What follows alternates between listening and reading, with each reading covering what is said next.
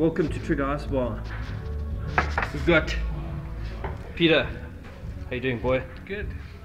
Peter and myself have been trying to work out how to use a Nokia 5110 screen, and as you can see here, we ended up getting it connected to an Arduino Ethernet.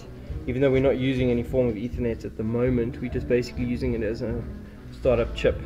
Our idea was to try and build graphs onto that screen.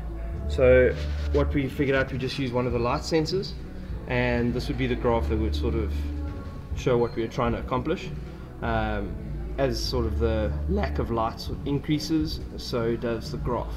Obviously it's difficult to draw on these screens straight up, because obviously it comes through in bits, so we had to do a minor calculation that spits out whereabouts on the screen it should be, which segments it in, and then sort of minors the one from the other to get this displaying correctly. So over here, as you can see, we have a photocell. So that photocell is collecting the lights in the room at the moment and displaying it onto this graph here. So if you can see this, when the light changes over this photocell, so does the graph.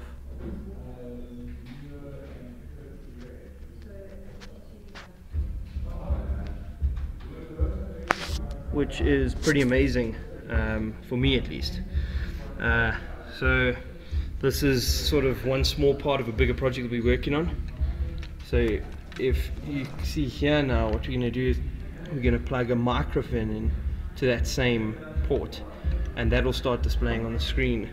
And as you know, the microphone records in waves, and so it's actually spitting out a waveform onto that same graph using the same technology.